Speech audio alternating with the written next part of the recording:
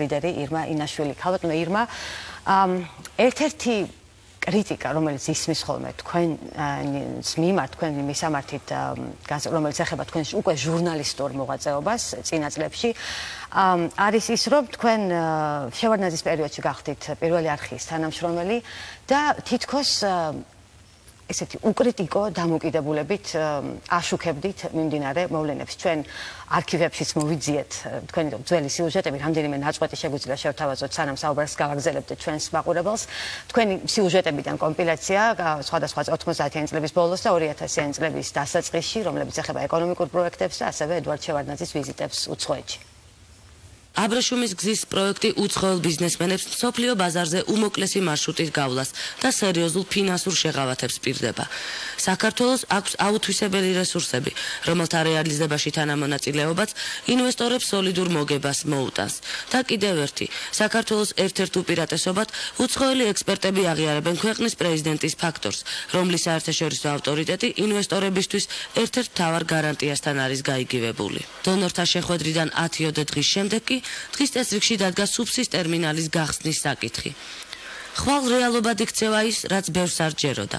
ხვალ საქართველოს სწორედ რეფორმისა და გარდაქმნების პროცესის პირველ და თვალსაჩინო წარმატებას იზეიმებს.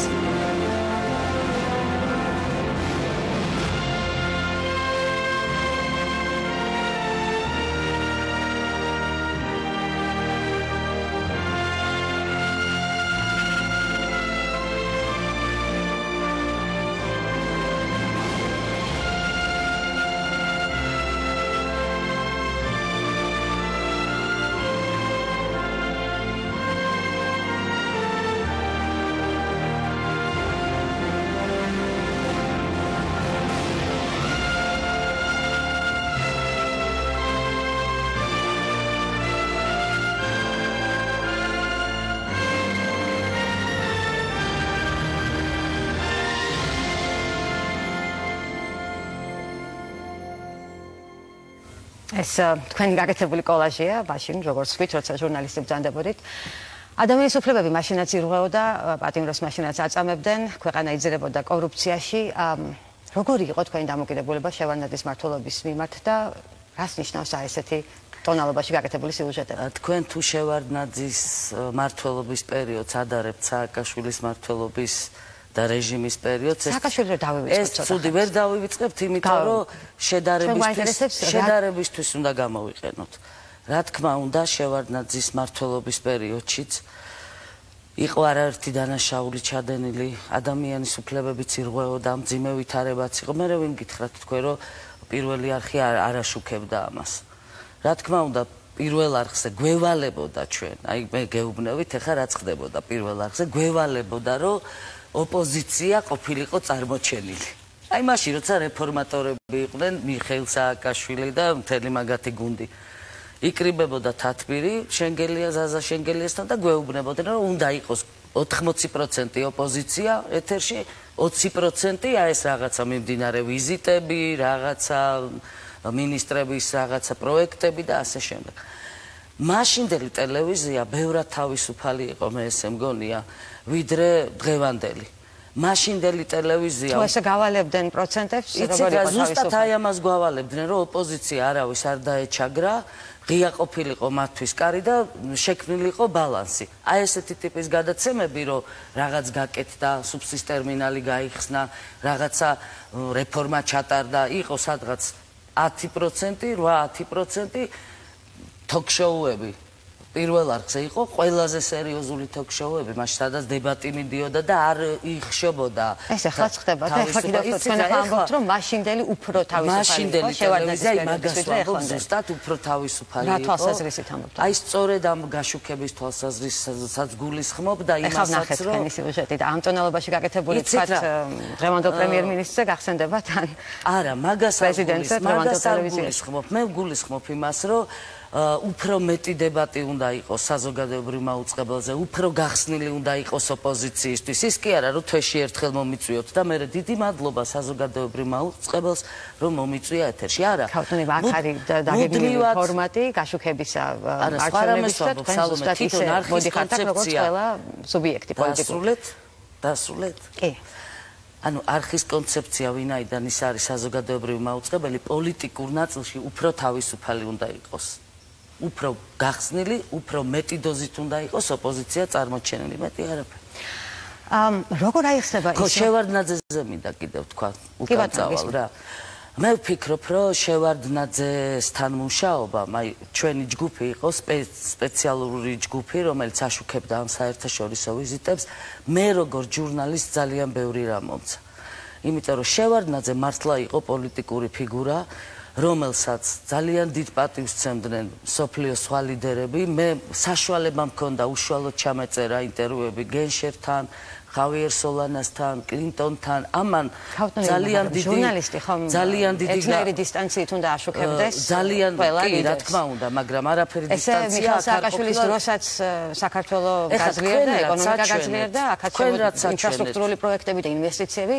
ერთი წამი თქვენ რაც საჩვენეთ ახლა ისე ღიმილით უყურებდი ამ სიუჟეტს, იმიტომ რომ არაფერი ამაში რაღაცა არაბუნებრივი არ იყო ახლა. აკეთებდნენ, ხსნიდნენ სუფსის ტერმინალს და გავაშუქეთ და გადავიღეთ. რა მარტო ცუდზე უნდა ილაპარაკოს ჟურნალისტმა, როცა რაღაცა კარგი კეთდება, არ უნდა გაშუქდეს? თავარია როგორ კეთდება? ხო, როგორ შუქდება უბრალოდ? ხო, როგორ კეთდება, ეგეც თავარია, იმიტომ რომ ჩვენი თაობა. თქვენ როგორ გაიხსენებდით იმ პერიოდს? ესე იგი თქვენ თვლით რომ მაშინ ესეთი ტიპის გაშუქება იყო ნორმალური? მაშინ 60 წუთი მიდიოდა ეთერში. გამომდინარე იქიდან როგორ მაშინ დარდუბალა მიდიოდა ეთერში. მაშინ შევარდნაძის ბოლო წლები მმართველობის იყო აი მართლა დემოკრატიისკენ მიდიოდა რაღაცა პროცესები და ეხლა ვარდების რევოლუციაზე ნუ ვისაუბრებთ, იმიტომ რომ აბსოლუტურად განსხვავებული ხედვები გვაქვს ჩვენ ვარდების რევოლუციასთან მიმართებაში, მე ასე მგონი. მე ვფიქრობ, რომ ის იყო მომზადებული, დაგეგმილი გადატრიალება. სიაში მეცხრე ნომრად ყავთ ფრიდონ ინჯია, შევარდნაძის პერიოდის კავშირგაბმულობის მინისტრი, რომლის სახელთან ბევრი სკანდალია დაკავშირებული, ჯერ კიდევ მაშინ ასეთი კრიტიკის ობიექტი ძალიან ცოტა მინისტრი იყო, არასამთავრობოების მხრიდან, ოპოზიციის მხრიდანაც, ის გადააყენეს კიდევაც მინისტრის პოსტიდან კორუფციაში ბრალდებების გამო, კავშირგაბმულობის ქსელებთან დაკავშირებით. რა დამსახურება მიუძღვის მას ისეთი თქვენი პარტიის წინაშე, რომ დავშვათ კახა კუკავას წინ, კახა კუკავა მე-10 ნომერია თქვენ სიაში. რატომ დააყენეთ ფრიდონ ინჯია? საერთოდ მე ღიად გეტყვით, რომ პარტიის ლიდერი არ არის ვალდებული ჟურნალისტს ესაუბროს, ღიად ესაუბროს პარტიის სტრატეგიაზე, ტაქტიკაზე, შიდა გადაწყვეტილებებზე, რატომ მე-9 ნომერი ინჯია ვთქვათ და არა მე-5 ნომერი. ეს არის შიდა პროცესი, არ მგონია რომ საინტერესო იყოს ეს ან თქვენთვის, ან ტელემაყურებლისთვის. სიაში არის, საინტერესო რა არის ამას ჩვენ საზღვარგარეთ თავადანებად, თქვენ რა თქმა უნდა შეგიძლიათ არ გვიპასუხოთ. თვითონ ფრიდონ ინჯია ერთ-ერთი მაღალი კლასის სპეციალისტია აი ამ ენერგეტიკის სფეროში. ტექნოლოგიების სფეროში, კომუნიკაციების სფეროში. მის პერიოდში დაიწყო სხვათა შორის ძალიან სერიოზული რეფორმები ამ სფეროში. და თქვენ ეჭვსაგდით ის რესურსები, რომელიც მის ხელში იყო, სხვათა შორის ბრალდებები, რომელიც მის მისამართით ისმოდა. იმ პერიოდში სალომე ბრალდებები, ისეთი ბრალდებები ჟღერდებოდა სააკაშვილმა, რომელ წელს იყო ეგა? ეს იყო 2000-იანების დასაწყისში. ხო, 2000-იანების დასაწყისში. ეხლა გეტყვით მაგას. 2000-იანების დასაწყისში 60 წუთი სპეციალური პროექტი იყო. ხო, სპეციალური პროექტი იყო, რომელიც მიზანმიმართულად სწორედ კორუფციაში რაღაცა ბრალსდებდა სხვადასხვა შევარდნაძის მინისტრებს, რომ შეერყიათ შევარდნაძის მმართველობა. ეხლა ეს ხო ყველა მიცის. თქვენ არ გჯერათ ამ ბრალდებებს? იცით, არ მჯერა ნამდვილად, იმიტომ რომ კარგად ვიცნობ ფრიდონ ინჯიას.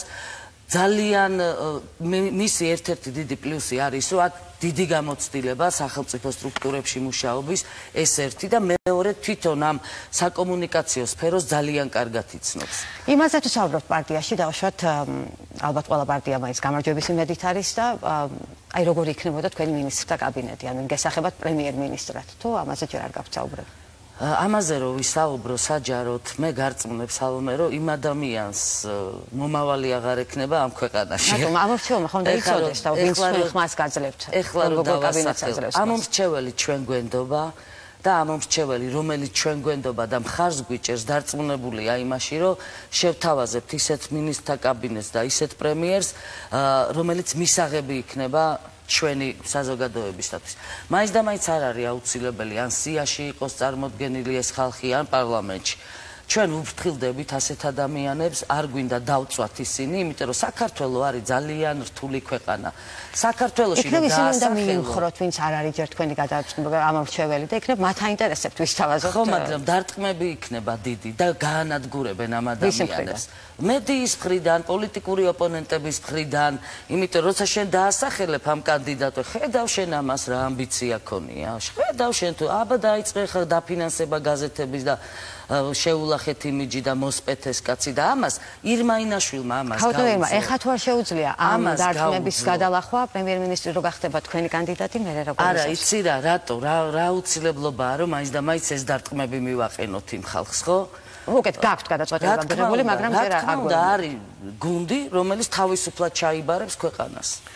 ერთი კითხვა გვინდა დაგისვა თქვენ სააკაშვილის მმართველობაზე ვისაუბრებთ აუცილებლად თქვენი შეფასებები ყველასთვის ცხადია ცნობილია, მაგრამ როგორ აფასებთ თქვენი პატრიოტ ალიანსის გენერალური მდივნის გიორგი ლომიას განცხადებას, ინტერვიუს, რომელიც მან ტელეკომპანია ტაბულას მისცა და რომელიც საუბრობს სააკაშვილის პერიოდში ციხეებში არსებულ ვითარებაზე და ამბობს, რომ გაუპატიურება სექსუალური სახის წამება არ იყო სისტემური ხასიათის. შეგვიძლია ეს ნაწყვეტიც მოვისმინოთ? არ ვიცოდი რომ ციხეში მსგავსი რამე ხდებოდა, იმიტომ რომ მე ციხეში ვიჯექი წელიწადი და 9 თვე ვიჯექი ციხეში და 10 თვე ვიჯექი ზონაზე. მსგავსი რამ მე არ მინახავს არასდროს, არც გამიგია, მოდით ასე ვთქვათ. კარანტინის კადრებზე არ მაქვს საუბარი. ხო, კარანტინის კადრებზე არ მაქვს საუბარი, მაქვს საუბარი იმას, მაგრამ მსგავსი რამე თუ ხდებოდა ციხეში, ნამდვილად ნახე პირველად მაშინ სექტემბერში. სისტემური სახე ამას არ ქონდა. თქვენ რა ინფორმაცია გაქვთ? მაშინ ბევრს მუშაობდით ამ საკითხებზე, ეს გამოძიებული არ არის დღესაც? კი, გიორგი ლომია ხა სულ სხვა რამეს ამბობს, აქ კარგად თუ დააკვირდებით და მოისმენთ. გიორგი ლომია ამბობს, რომ როცა ის იყო პატიმარი, მას არ ქონდა ინფორმაცია რა ხდებოდა სხვა ციხეებში, რომ აუპატიურებდნენ თუ არა პატიმრებს. არ ქონდა ეს ინფორმაცია, შესაბამისად ის ვერ იტყოდა იყო სისტემური თუ არ იყო სისტემური. სისტემური ხასიათი ქონდა თუ არა ამ დანაშაულს და ამ პროცესს. გიორგი ლომია სხვათა შორის ის ადამიანი, რომელმაც ძალიან დიდი რისკის ფასად კარანტინის დაშლის კადრები დაგეგმა, დათააკობიამ გადაიღო ეს კარანტინის დაშლის კადრები, ძალიან დიდი გმირობა, აი ვინ არის, გმირი არის დათააკობია. და სწორედ კარანტინის დაშლის კადრებმა ამხილა სააკაშვილის რეჟიმი, იქ ჩანდა მთელი შემადგენლობა მაღალ ჩინოსნები. თუმცა იქ სხვა კადრებიც იყო, რომელთან დაკავშირებითაც არც ხრება დისკუსია, უკვე 4 წელი გავიდა ლადო ბედუკაძის მიერ გადაღებული კადრები. ეს არ მაინტერესებს და არ ვილაპარაკებ ამაზე, სალომე, იმიტომ რომ ძალიან ბევრი რამე მაქვს ამაზე ნათქვამი, ძალიან ბევრ გადაცემაში მისაუბრია ამაზე და არ ვთვლი რომ მე დრო უნდა დაუთმო ბედუკაძეს. ესე იგი თქვენ მაისვით რომ კარანტინის კადრები იყო იქ გადამწყვეტი. მე არ ვთვლი, ამას თვლის ყველა საერთაშორისო ორგანიზაცია, ამას თვლის ევროპარლამენტი, ეშტონმა გააკეთა მაშინ განცხადება, ხო გახსოვთ არა? წამების კომიტეტმა გააკეთა განცხადება, ყველამ დაგმომთ და ყველა ეყრდნობოდა კარანტინის დაშლის კადრებს. ყველა ეს განცხადების. რაც ეხება თქვენს პროგრამას უკვე. თქვენი საპროგრამო გამოსვლებს რომ გადავხედოთ, ერთ-ერთი მთავარი მესიჯი, რომელსაც ამბობთ ხოლმე, უკვე ყოფით საკითხებზე რომ გადავიდეთ, არის სასმელი და სარწყავი წყალი რომ მიიყვანოთ ყველა სოფლამდე. აი თუ გაქვთ ინფორმაცია, რამდენი სოფელია სულ საქართველოში და რამდენს აქვს ეს პრობლემა წყლით მომარაგების? კი. საქართველოს თითქმის ყველა რაიონში ჩავდივარ. მე ვერ გეტყვით, რომ ყველა სოფელი მოვლილი მაქვს. და ყველა სოფელში ჩავედი 3000-ზე მეტია ესეთი სოფელი და ის რაც ვნახე მაძლევს აი ამ იმ დასკვნის გამოტანის საშუალებას, რომ წყალი არის ნომერ პირველი პრობლემა ყველგან. 21 საუკუნეში ვცხოვრობთ. არის ტექნოლოგიური პროგრესი უზარმაზარი. ამ პროექტის განხორციელებას ეს თუ გაგდათვლილი. იცით რა არის? ჩვენთან არის ძალიან სერიოზული გუნდი ეკონომისტების, რომლებიც ითვლიან კიდეც პროგნოზირებასაც აკეთებენ ეკონომიკურ პროგნოზირებას და რა ჭირდება საქართველოს ამ მთლიანად წყლის პრობლემის გადაწყვეტას, ესეც გადასარევად იციან და თუ მოიწევთ ისაუბრებენ. მე არ მიყვარს საუბარი, იცით, იმ თემებზე, სადაც არ ვცურავ. ის რომ უნდა გადაწყდეს ეს პრობლემა, აი ამაზე უნდა ვისაუბრო, მე თუმცა ამ პრობლემის გადაწყვეტაზე არსებობს როგორ უნდა გადაწყდეს ამას ჩვენი ეკონომიკური გუნდი. ამ UNICEF-ის გვერდზე ვკითხულობთ მაგალითად, რომ რეგიონული განვითარებისა და ინფრასტრუქტურის სამინისტრომ უკვე შეიმუშავა წყალმომარაგებისა და სანიტარიის განვითარების გეგმა 2020 წლისთვის ყველა სოფელში უნდა იყოს ეს პრობლემა გადაჭრილი. აი თქვენი მიდგომა რითი განსხვავდება? იცით, რითი განსხვავდება? ეხლავე გეტყვით. აი სწორედ ესეთი პროექტები ბიუჯეტიდან გამოიყოფა თანხა, ან სახელმწიფო ბიუჯეტიდან, ცენტრალური ან ადგილობრივი ბიუჯეტიდან და მაგალითად საგარეჯოს ერთ-ერთ სოფელს ეუბნევიან, რომ 700.000 გამოიყო, პირობითად ვსაუბრობ ეხლა მე ამაზე. 700.000 თქვენ გექნებათ წყალი. დაიწყებენ გათხრას, აი ამითი განსხვავდებით ხელისუფლებისგან ჩვენ. გათხრიან ნახევარს, 700.000 გაწერენ, რომ დაიხარჯა, იმ სოფელში ჩავიდეთ ერთად, ვნახავთ წყალი ისევ არ არის. ჩვენ რითი განსხვავდებით და იმითი, რომ აი ამ არხს ბოლომდე მივიყვანთ, ეს არ დაჯდება 700.000 და რაც ეღირება, ის მოხმარდება ბოლომდე ამ სოფლის წყლით უზრუნველყოფას. თავარი კიდე, ხელისუფლება კი არ ეკითხება ხალხს აი სოფელში. თქვენ რა გინდათ, აი პირველი რიგის პრობლემა რა არის, რომ გადავწყვიტოთ. მაგალითად არის სოფლები, სადაც უნდათ ბიბლიოთეკა, სადაც უნდათ განათება, სადაც არ არის ნაგვის ურნა, არ არის ელემენტარულად. არ ეკითხებიან, ჩადის გამგებელი და ეუბნება, ჩვენ უნდა დაგიდგათ რაღაცა ლამპიონი. არ მინდა ეს ლამპიონი და მინდა ნაგვის ურნა. სწორედ რეგიონებთან რამდენად ჩვენ თვისობელია, სწორედ ეკითხებიან, სწორედ სოფლების მოსახლეობას რა არის მათთვის თავარი. ჩვენ გვაინტერესებს თქვენ რას თავაზობთ? აი ჩვენ არ ეკითხებიან განსხვავებულს. და რა გარანტია უნდა გქონდეს იმისა, რომ შესრულდება თქვენი დაპირებები? ზუსტად ეგ ვთქვი მე, რომ ჩვენ იმას ვთავაზობთ, რომ ეს ფული უაზროდ არ დაიხარჯება, გესმით, უაზროდ იხარჯება და ეს ისევ ამ ადამიანებისგან ამოღებული თანხაა, საბიუჯეტო სახსრებია. ის რომ ეკითხებიან სოფელს ადგილობრივი მუნიციპალიტეტები ეკითხებიან. ადგილობრივ არავინ არ ეკითხება, აი გეუბნევით, მე ხა ჩემზე მეც არ დადიხართ, ვერ დადიხართ უბრალოდ ფიზიკურად ხო საქართველოს სოფლებში, მე გარწმუნებთ. არ ეკითხებიან სოფელს რა ინფრასტრუქტურული პროექტის განხორციელება ამ სოფლისთვის საჭირო. ახორციელებენ თვითონ. და იმპულსი დებენ ჯიბეში და ეს კორუფცია არ იქნება ჩვენ დროს ფული მოხმარდება სოფელს და ხალხს და მინდა აქ ერთი პრობლემა წამოიწია კიდე საგარეჯოში საძოვრების თემა, რომ საძოვრები გაიყიდა და რაღაცა რამდენიმე სოფელში ახლა ავრცელებენ ჭორს, ვითომ ირმა ინაშვილმა გაყიდა ეს საძოვრები. მე თუ დამითმობთ 2 წუთს ვიტყვი, რომ ირმა ინაშვილს როგორ მიუწვდება ხელი ან საძოვარზე და ან სახნავსათეს მიწებზე, რომ ვინმეს რამე გაუყიდოს და საერთოდაც არა მაქვს მე ისეთი აზროვნების წესი, რომ ვინმეს რაღაცა წავართვა და გაუყიდო და მე მოვიხმარო და მინდა ამ საგარეჯოელებს მივმართო და უთხრა ეს საძოვრების გაყიდვის თემა თოხლიაურში, აქეთ კაკაბეთში ყველაფერი იქნება გამოძიებული. არავითარი კავშირი არც მე, არც ჩვენ პარტიას არ აქვს ამ თემასთან. ვინც გვენდობით, მოგვენდეთ და ბოლომდე წამოგყვევით. ეხლა ვინც არ გვენდობით, ვერც დავაჯერეთ. ხავნა ირმა, თქვენი პარტია გამოირჩევა შემოწირულობათა სიუხვით. აპრილის თვეში თქვენ ოფიციალური მონაცემებით მართლ პარტიასაც კი გაუსწარით. 2016 წელს 1 მილიონ ლარზე მეტი გაქვთ უკვე. რა არის 1 მილიონი ლარი? მაშინ როცა მაგალითად აპრილში თქვენ მიიღეთ 200.000 ლარზე მეტი და ნაცმოძრაობამ 900 ლარი. ესეთია მონაცემები. ესეთი იყო შემთხვევაში მონაცემები რესპუბლიკურმა პარტიამ რაღაც 1000-მდე და ვინ არიან თქვენი შემომწირულები? ვინ არიან თქვენი მხარდამჭერები? კეთილი, მოდი შემოწირულობებზე ვთქვათ, რომ პარტიისთვის, რომელიც წინასაარჩევნო რეჟიმშია, მილიონი ლარი ნიშნავს საარჩევნო დღეს რომ ბენზინი გვჭირდება, აი მაგას. თქვენ ბევრად მეტი გაქვთ ვიდრე სხვა პარტიებს. გასაგებია, ახლა ბევრად მეტი როგორ ამაქვს, ახლა თქვენ რომ იმათი ბიუჯეტი ჩვენსა შეადაროთ, ნახავთ სხვა თვეების მიხედვით, იმათა აქვთ უკვე მეტი შემოწირულობა. ეს ერთი თვის მონაცემს მეუბნევით. არა, წლისას. ეს მონაცემი არაფერს არ ამბობს, გესმით, რატო არ უნდა მქონდეს 5 მილიონი მაგალითად შემოწირულობა და რატო არ უნდა მქონდეს საშუალება განვავითარო ეს პარტია და დავაყენოთ ფეხზე და მართლა შევქნათ რეგიონული ორგანიზაციები, მართლა შევქნათ ის პარტია. დიდარი ხალხი გიჭერთ თქვენ მხარს? არა, სხვათა შორის. ხელისუფლებამ დიდარი ხალხი არ გამოუშვა ჩვენთან. აბა საიდან გაქვთ? არ გამოუშვა. ეს არის ხალხი, რომელიც იდეურად უჭერდა ჩვენ პარტიას მხარს, იყო ჩვენი პარტიის წევრი ზოგიერთი და ძირითადად ჩვენი პარტიის წევრები არიან სალომე შემომწირულები, რომლებიც ერთის მხრივ ბიზნესმენებიც არიან და სულ რამდენიმე კაცია ასეთი.